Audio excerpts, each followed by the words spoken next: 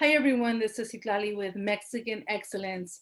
And today, unfortunately, I have another video, a commentary on what is happening to our people, the street vendors of Los Angeles. And let me just, preface this by letting you know that I was born and raised in Los Angeles. And unfortunately, a lot of these things have happened, right? And not just, Black youth attacking our community as street vendors, but also our own people attacking street vendors, right? So we need to put that out there because it's really easy to fall into the whole Black and brown are at issue with each other and conflict with each other. So it's important to understand that this unfortunately happens to the most marginalized groups of our population. It's something that is being done for fun, but now with social media, it goes on to this whole other level, right? Of exposure, of making fun, of humiliating our people. And so, it's very painful to see these videos. And I think a lot of us who are Mexican and Central American, it feels personal because a lot of our parents, a lot of us had to do that, right? A lot of us have family members that are street vendors, or maybe you're a street vendor yourself.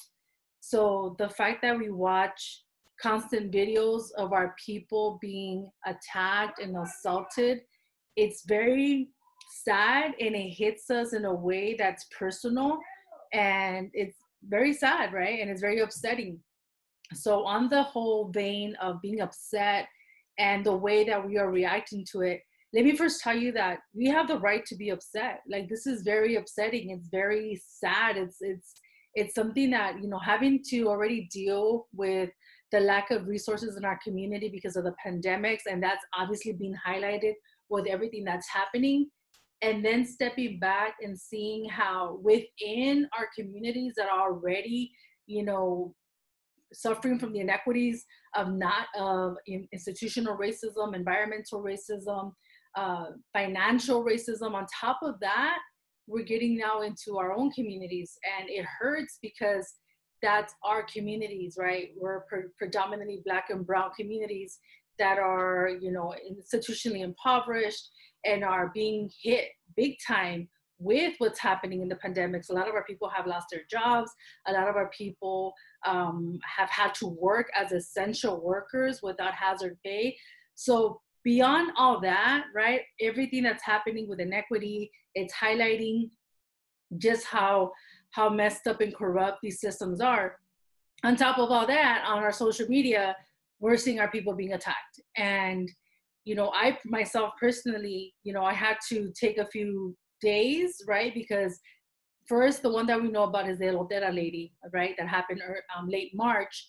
But then before that, there's been other attacks, right? And then in 2017, a personal friend of mine was attacked by the Paris Police Department in the city of Paris for selling flowers at a graduation ceremony.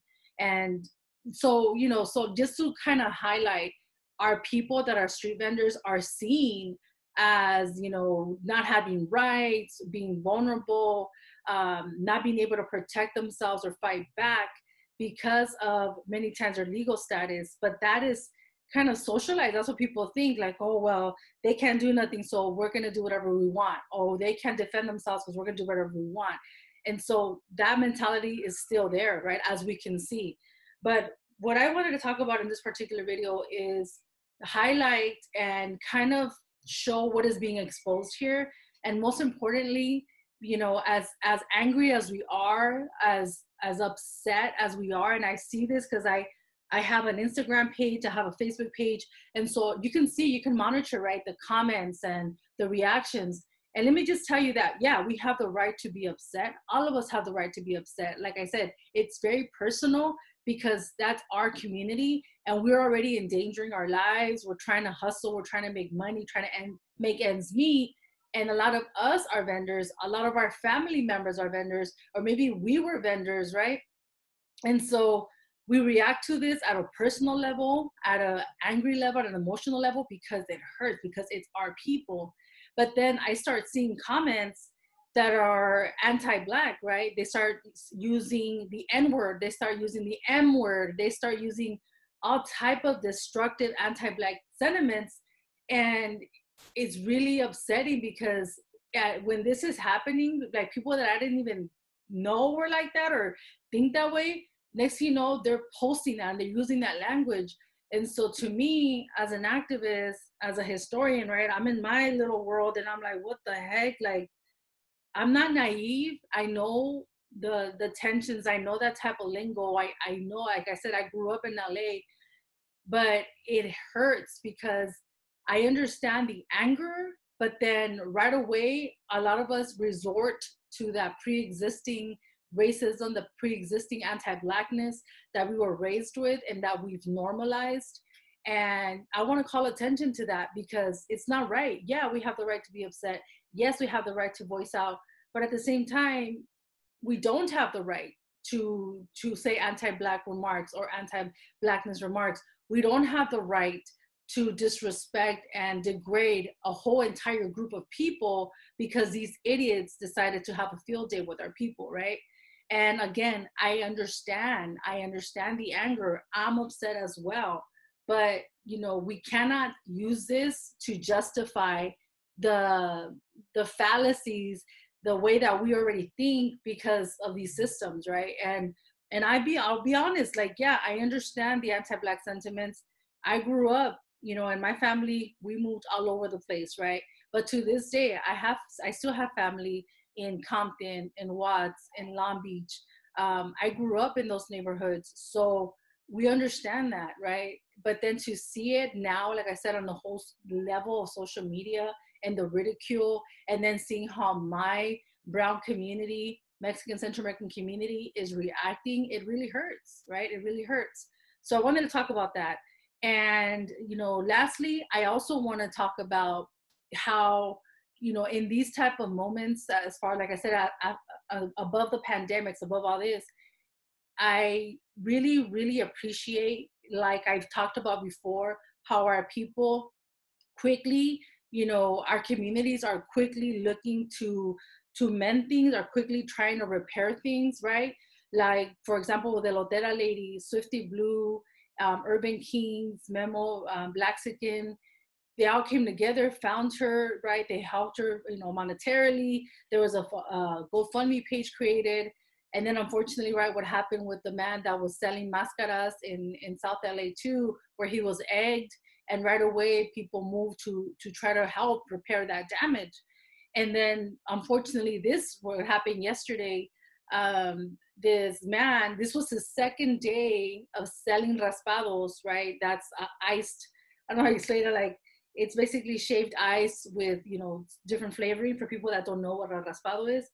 It was his second day, right? And these two guys go up to him, get some raspados, and then one of them slaps him. And it's all captured on film. They post it, and I think it's funny. They have like little smiley faces all over. And that moment when you watch these things, you feel that pain because that looks like my uncle, right? That could be my uncle, that could be my dad, that could be, so it's personal. But what I want you to understand is, like, a lot of us, because we relate to that, and I'm so happy to see how people are taking action right away. Like, for example, today, Jimmy from Rancho Humilde, he was able to find him, right? And he interviewed him on his Instagram live this morning at 10:45 and told him, you know, I'm giving you $5,000. Please stay home. We don't know, these kids are young and dumb and we don't know what else they want to do. So let me just give you this money. Let me support you this way. A GoFundMe page has been started. I will share the link on this video. And, you know, the Jimmy from Rancho Humilde, he's an entrepreneur, right, from our community. He's Mexican from LA, and he's interviewing him, and, you know, he starts crying because it's intense. It's very emotional, right? Like, you're talking to the man that we just saw on film be attacked, and sharing, you know, that it reminded him of his dad. And it's intense, it's emotional, but at the same time, I really appreciate, and it made me feel so good to see, you know, Jimmy and other people right away trying to find ways to help him, find ways to to repair, right? I mean, financially, what has been done, the psychological trauma of that, the psychological repercussions of being attacked as you're trying to provide for your family, that's different, right? No money is ever going to repair that. No, that healing is unique and different for everybody, and we don't know how deep those wounds are going to go. But the fact that Jimmy from Rancho Humilde came through and he gave that support, it opened the avenue for a bunch of other people to help and support him, right? And a lot of people, I know somebody probably made a comment like, oh, that's too much money, or why, like, are we trying to support him now? And it's like he said, like Jimmy said, why not bless him? Like, let's bless him however we can. Like, what's wrong with us trying to financially help if people can, and there's a lot of people in our community that have that type of money. If you can help out someone make it through the next month, the next, I don't know, few months, why not, right?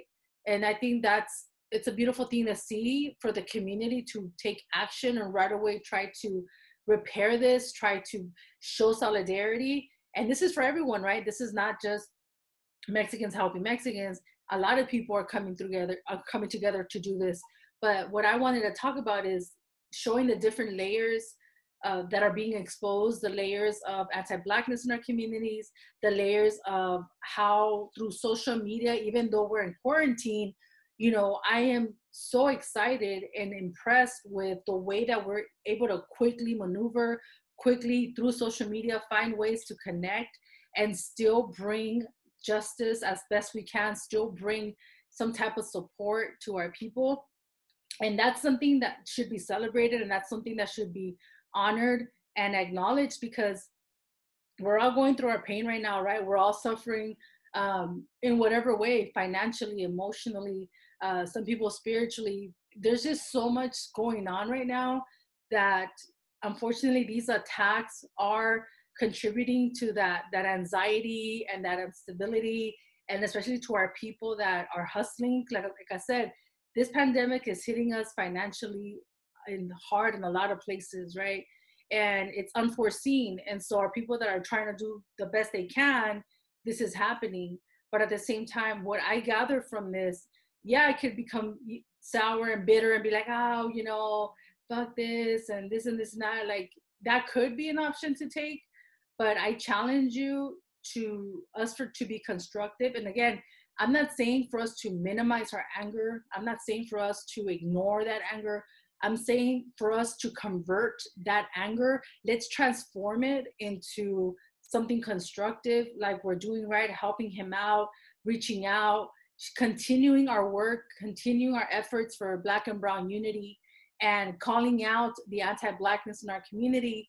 And like I've said, I hope that a lot of us, this is exposing a lot of things, is exposing a lot of the ugly in our community. But at the same time, it's also letting us know the good things in our community, how we're healing, how we're trying to come together, and how we're really trying to help repair these attacks. And, I wanted to come out here and share this because it impacts, right? It really feels personal to us because we relate so much to the street vendors, because that's our people, because that could be me, or that is your uncle, or that is your tia, and it's real, right? And I think at this point especially, I wanted to offer that perspective because I'm being very realistic, right, about what I'm seeing on social media, how people are engaging with this information, with these videos.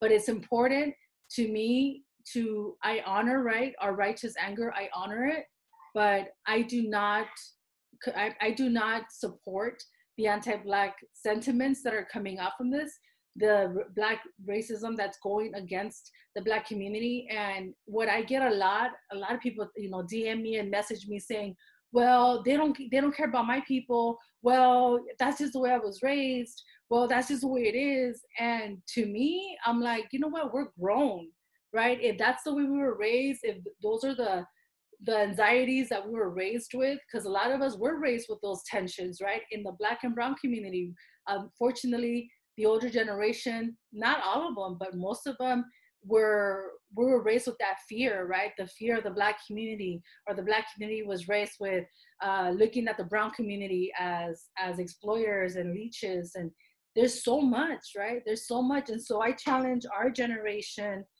to really combat that with positivity and really try to find ways to make this an educational moment for all of us, because a lot of us are parents, a lot of us are educators, and our kids are watching how we act and how we react to this. So I really challenge you, especially for our people, right, that are watching this. Kids are bombarded with this, right? Not just us as adults, but teenagers, kids from the little second, third grade, right? They're already bombarded with all of these videos. And so we have to understand that social media is planting, you know, certain ideas into our kids, into ourselves. So we have to combat that. And that's why I use platforms like this to combat that narrative of destruction, that narrative of racism, the narrative of, oh, nobody cares, whatever. Well, let me just share this perspective with you. I do care about my community. I was born and raised in LA, and you don't have to be born and raised in LA to care about this, because we know that this happens throughout, right? But I wanted to share that because I love my community. I love my people. And I also love the efforts that we're doing as a Black and brown community to come together. And I want you to know that, yes, our anger is righteous. Our anger is, you know, we have the right to feel that. But let's not keep promoting the anti-Blackness in our sentiments and in our pain and as we react to these attacks. And, you know, for the street vendor, Jacobo, that this happened, Señor, estamos con usted. Yo sé que ha sido algo muy doloroso para usted, para su familia. Todos nos ha afectado la pandemia del COVID-19 muy feo, muy económicamente en ciertos casos. Y usted solamente estaba tratando de hacer lo que usted pudiera hacer para su familia, y eso es algo con mucha dignidad y con mucho honor. Y yo le quiero dejar saber que yo uso esta plataforma para demostrar apoyo a nuestra comunidad mexicana, a nuestra comunidad centroamericana, pero más importante, a enseñarles que estamos uniéndonos y que no sufra esto en solo, que usted no está solo. Ya habló con usted Jimmy de Rancho Humilde, ya tiene la página para recaudar fondos.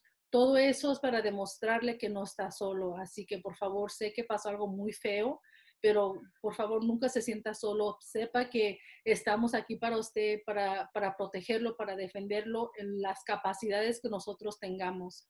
Así que with that, I just wanted to share that with you.